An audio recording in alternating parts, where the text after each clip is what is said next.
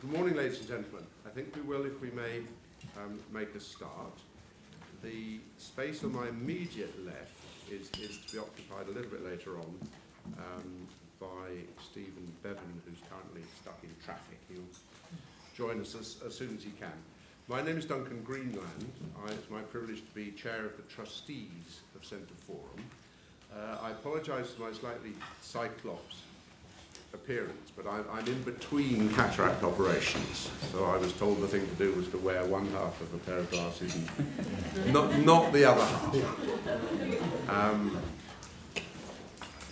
We're really proud at CentreForum of this piece of work, of which we at CentreForum were not the principal authors. The principal authors of the report were, of course, the commissioners, who are well represented here.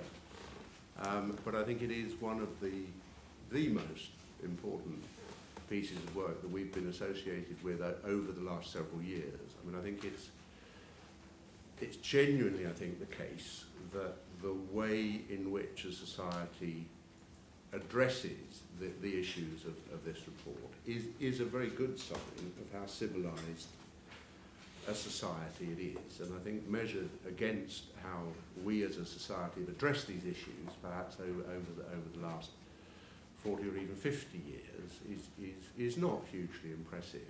And if this report can be the start of a process of changing that and making substantial improvement, that will be very significant. So the format for the morning is going to be an introduction from Paul Burstow, unusually on the extreme right of the podium. Paul was the chair of the commission, and then we're going to address each of the main areas of the commission's work with Angela Greatley, who is chair of the Tavistock and Portman NHS Trust, talking about communities. Then we're going on to families and schools with Dr. Mike Shooter, who is president of the British Association of Counsellors and Psychotherapists.